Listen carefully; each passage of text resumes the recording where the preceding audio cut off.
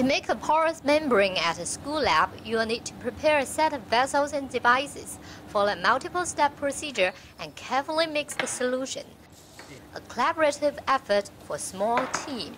But if you want to conduct the experiment in outer space at zero gravity, the major prerequisite is to minimize the complexity of the experiment and simplify the procedure. The students at Shanghai Fraternal Association Yongyao College, a secondary school in Hong Kong, explained how they designed the space experiment for the Tiangong2 Space Lab. We have simplified the experiment so it's quite easy to carry out in space. The solutions can be prepared on Earth and put in 2 plastic bags.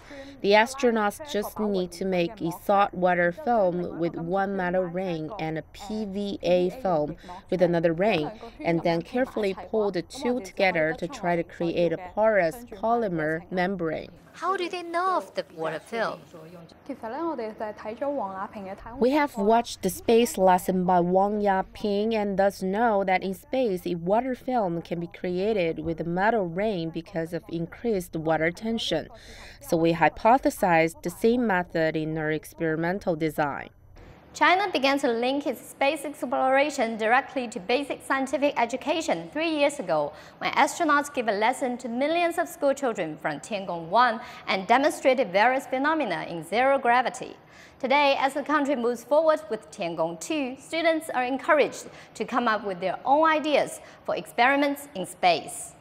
A space science experiment design competition was held for Hong Kong secondary school students by the Mainland Manned Space Agency together with the Productivity Council of Hong Kong last year. The top 3 winners, namely the experiment of a porous membrane, silkworm breeding, and the study of double pendulums, were carried to space by the Shenzhou 11 and are being conducted in the Tiangong2 Space Lab.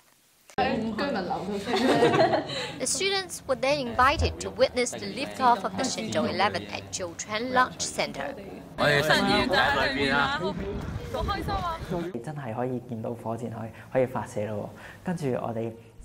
I still remember the moment we heard the countdown and saw a light in the distance. It meant we could really see the rocket launch with our own eyes. Watching it slowly ascend and the dust flying in the wake of its launch was so exciting.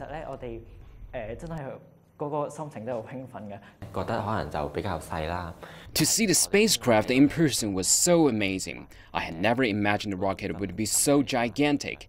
Being able to be part of such a giant and high-end project is the most precious experience for me.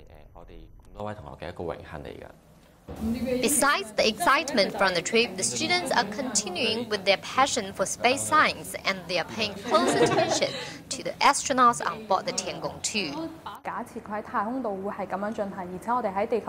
We don't know how the experiment will go in space. We're waiting to see the results when the astronauts return to Earth.